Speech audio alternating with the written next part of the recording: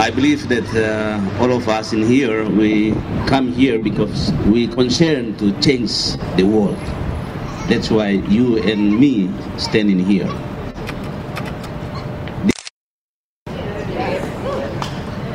We agree about this. We must change the world now, not tomorrow.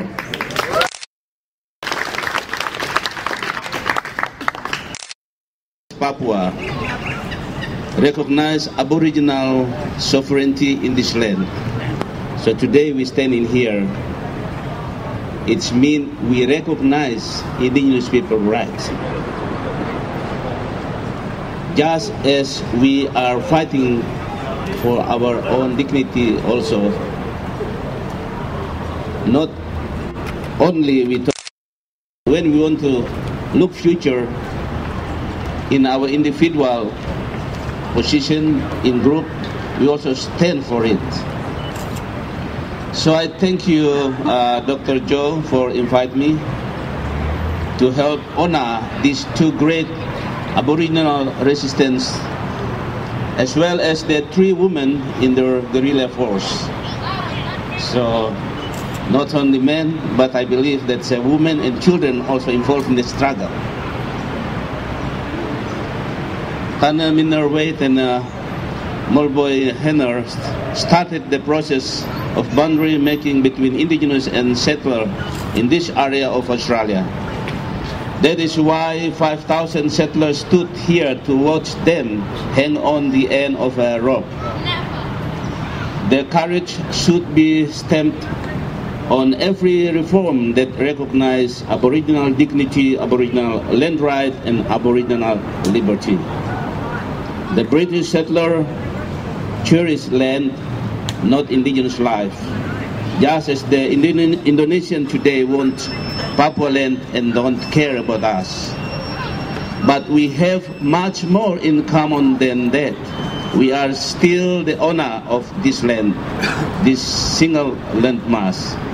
6,000 years ago, at the end of the last ice age, rising level of meltwater separated us, and the island of Torres Strait were born.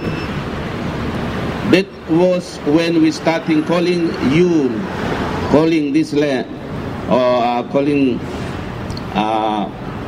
Magi Daunda, biggest land, and the Torres Islands start calling New Guinea of Deodai first land, and they call Australia Deodai backland. The 200 years ago, our relations were more or less terminated by the Dutch and British Australian. Then, of course, with Indonesia 60 years ago, we became still are an operation military zone, completely isolated from everybody. That is why